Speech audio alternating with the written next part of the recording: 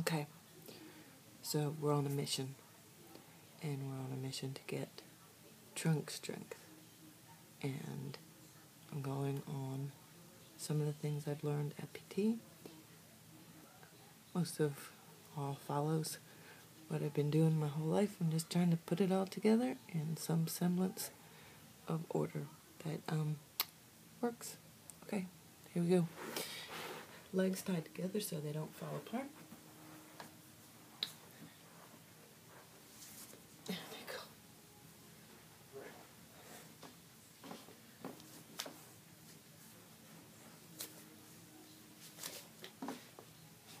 Up. I'll retie them.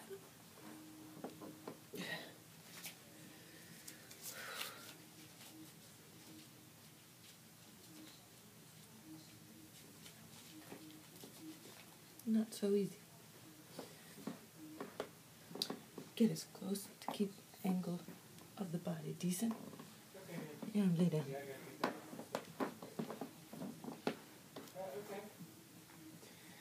And sit-ups.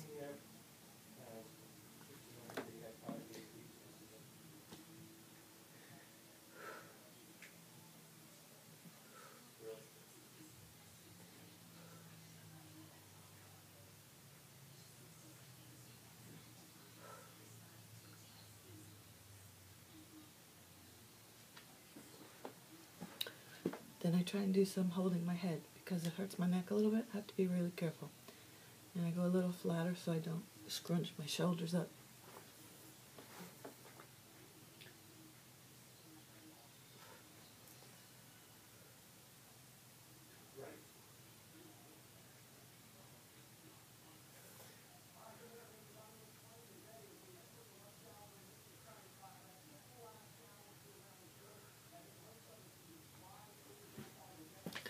So I do a whole bunch of those till I can't stand anymore. Then do side reaches. Hope you can see this. Lift a little and reach to the side. Come down here. Take a breath. Reach to the side. Come to the center. And come down. Really supposed to try not to plop down in between all of this, but I'm working at it. Okay. I'll do a couple of more. Lift, twist, reach, and down, and lift, and twist and reach, and center, and down. Okay. So after I do a bunch of those, I start again. Then I do rotate for the obliques, side to side, kind of diagonal sit-ups. Anybody who's exercised knows all of this stuff. Pretty basic stuff. So you think.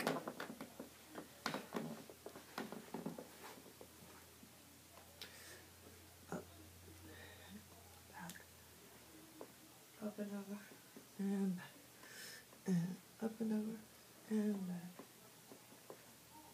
over, and back, and breathe each time. Because I have to be real careful about my breathing.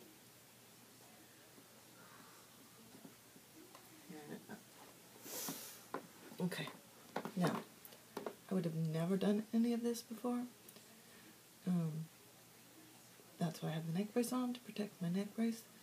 These are not the kinds of exercises that I would normally condone for anybody with spine problems, but it's the best I can do since I can't hold my legs up and do the kind of exercises I used to do for trunk work, which most people know as core work. I call it trunk work. Okay. Then I work on butt lifts. Not much different word for it. So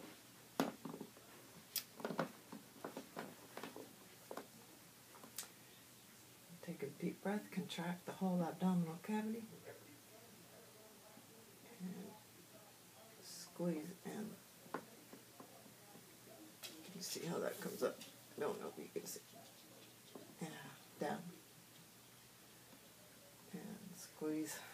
Try and get some leg work in there. Sometimes they cooperate a little bit. Sometimes they don't.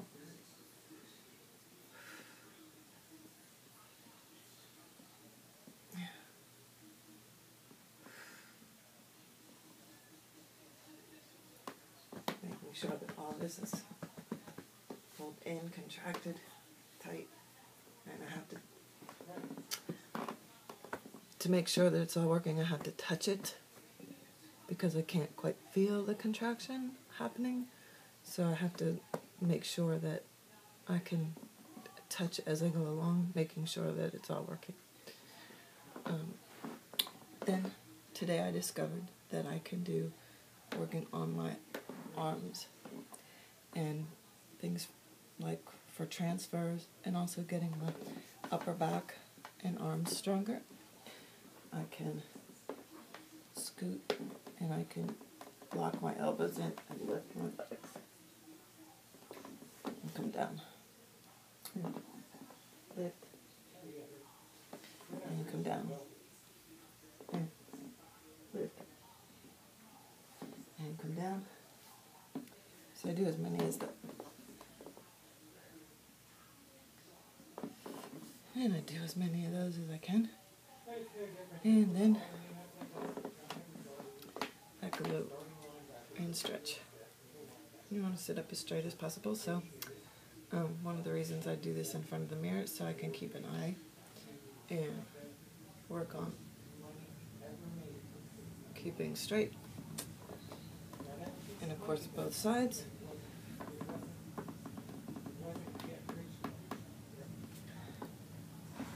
And then I have this ladder thing they gave me in the hospital, and I use it to hook around my feet and to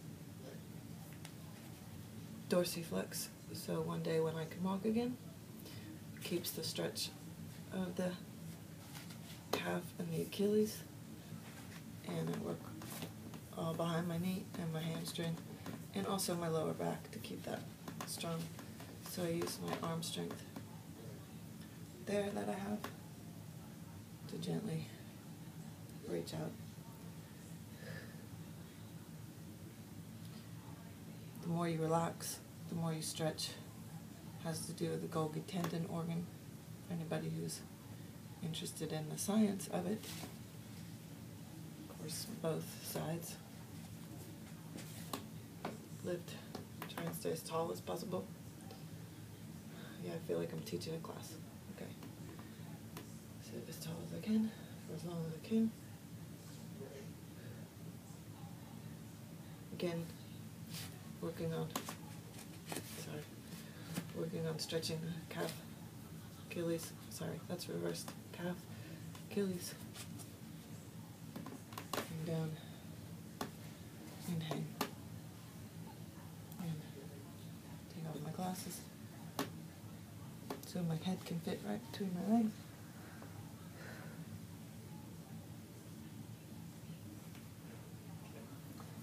Sometimes I just play with whatever I have. That's part of the body work I do. Just playing with whatever I can find that I can do. Turn my legs out. Work on stretching that way. It's different.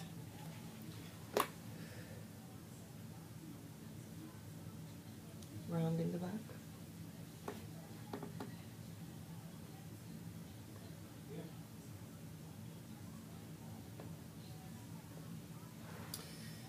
And that's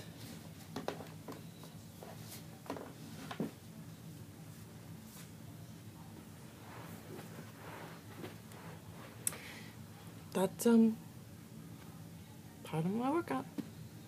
Now I'm gonna do a little bit more alone and get ready for physical therapy down at Rehab.